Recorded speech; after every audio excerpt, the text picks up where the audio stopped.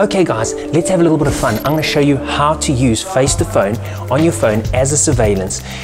So if you're using your iPhone, you need to make sure that the iOS is 10 plus. If you're using Android, it's got to be 5 plus. If you haven't downloaded it already, go down to your store, like the Play Store in Google, download it, it's for free guys, and then install it on your phone.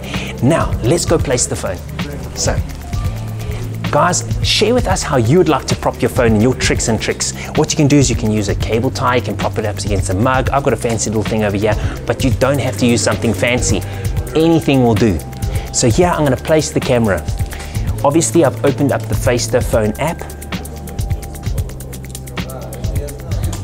I place it over here where I want it in the position, and I click the record button. This is now streaming to my Faceter phone account for free. And actually, you know what I'm going to do? Excuse me. Come over here. Stop. I want you to stay there. Okay. Stay. Okay? Great. Right there. Don't move. Okay, you come with me. So now we've placed the first phone. And what I'm going to do now is go to the other phone. The other phone can be anywhere in the world, it doesn't matter. It's linked up to my account. I've got free storage in the cloud, doesn't cost me anything, and let me show you how easy it is. So I pick up my other phone, where I also have my Faceter phone application. I'm logged into my account, and as you can see, it's so easy.